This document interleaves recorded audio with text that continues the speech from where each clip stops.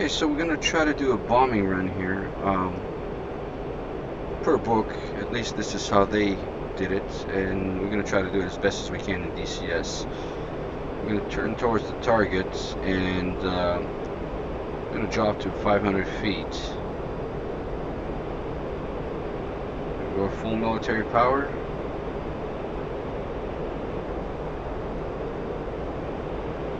We're at 500 feet. We want to speed up to about 550, maybe 600 knots. We can. Usually we'll have a longer run at it, but in these cases you need to know where the enemy is. So what we're going to do, about 5 miles from the target, we're going to pull up. We're going to pull up to 45 degrees, full military power. So 5 miles, let's pull up.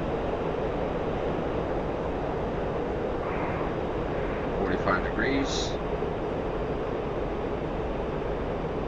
We're going to go up to 10,000. Well, that's our maximum altitude, but we want to start rolling over about 8,000, which is now. So pick up our bombing range. There it is.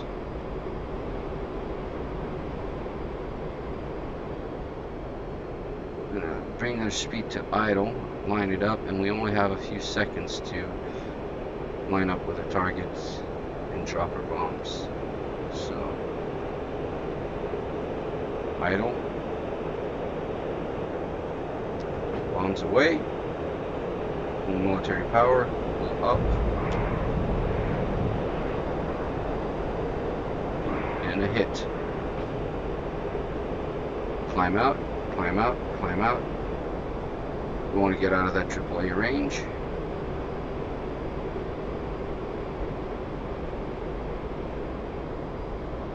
Above 10,000.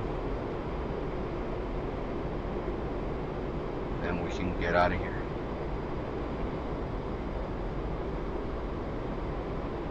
And that's about it. That's as complicated as it gets.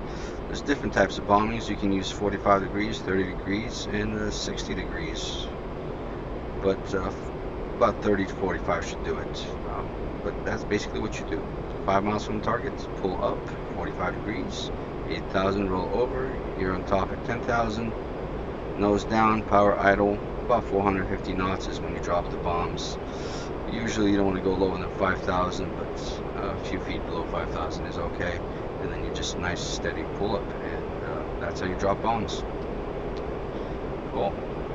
Easy does it. Alright, thanks guys for watching, and I'll talk to you later.